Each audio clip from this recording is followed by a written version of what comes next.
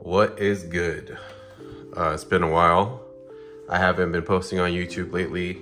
To be honest, I actually haven't been opening Pokemon cards at all. It's been a long time actually. But as you guys know, Scarlet Violet 151 finally came out. And while I wasn't the earliest person to get my hands on product, I was finally able to buy stuff and just wanted to document my pulls pretty much. So let's get into it and let's see what we can open. So Pokemon 151 is very popular because obviously Gen 1, right? Gen 1 has always been a staple for the community. It's the original. So anytime Kanto stuff comes out, people are gonna go crazy for it. So as you can see in this binder collection, you get 4 packs and you get this Scarlet 151 binder. So usually when the Pokemon company ships products like this, it's usually pretty low quality, but this binder actually feels pretty sturdy. You know, this actually kind of feels like a cheaper Ultra Pro binder.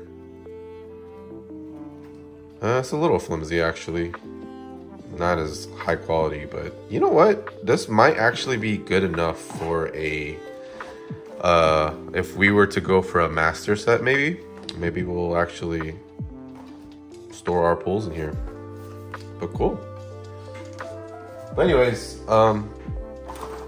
so yeah, this is my first time getting my hands on any Scarlet and Violet 151 booster packs.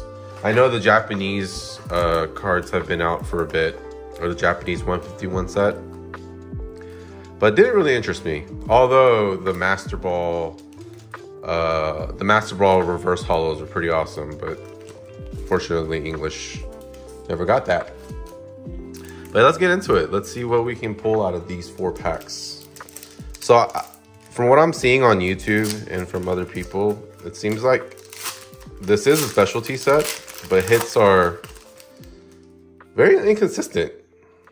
So let's get that out of the way. Is there a card trick to this? As you can see, I'm really rusty. You know what? Let's just go straight into it. See what we get. Oh, Pidgeotto. Wow, this artwork is so cool. I'm a huge Kanto Gen 1 fan. So excuse me while I appreciate this artwork.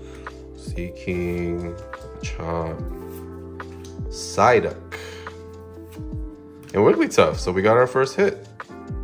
And a basic energy. So it looks like you don't have to do card tricks anymore. Or I guess Scarlet and Violet, you don't really have to do anything fancy. I guess all the hits are in the back. Yeah, let's put that to the side. So hit right off the bat. I think the chase cards so far are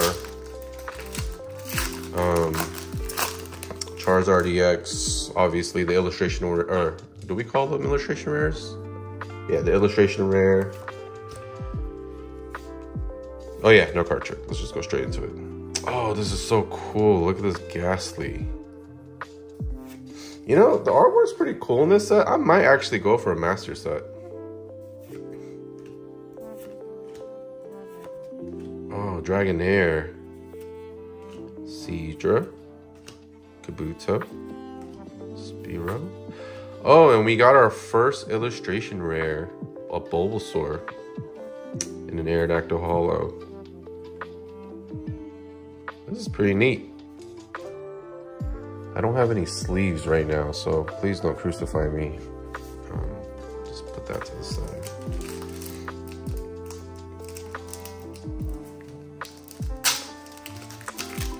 Yeah, as you can see here, I'm really slow at opening packs, so please bear with me.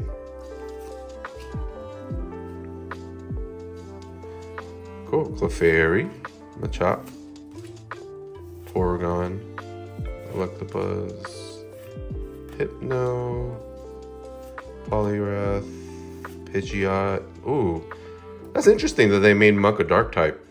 In the old days, or the vintage cards, Muck was a grass type. Execute and a Jolteon Holo. You know what? I might actually go for a master set. Oh, and we get the Holo electric energy to match it. That's pretty cool. Actually, these Holo energies look pretty crazy. It's like the old Cosmo foil pattern, or Cosmo Holo pattern from the old days. You know, it would be really cool if they made that Holo pattern come back for the regular Holos. But sweet. I might actually go for a master set. This is actually pretty cool. I don't do master sets by any means, but you know, with this binder, and because it's Pokemon 151, let's just might as well go for it, right? So we have Magikarp, Oddish, Mankey, Meowth, ooh, Kingler. Energy sticker. We have Rhydon. I remember when I used to think Rhydon was like the strongest, coolest looking Pokemon, but he got a evolution later on in Gen 4. Reverse Holo Butterfree. Wait, is that a reverse holo? No, I'm tripping. It's regular. Cubone and a Holo Machop. Cool. I guess not bad for our first 4 packs of 151. Let's see if I can pick this up without damaging it. Struggling over here. Okay, cool.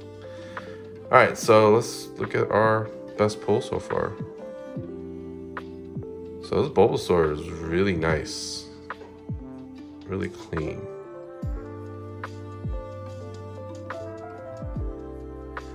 You know what?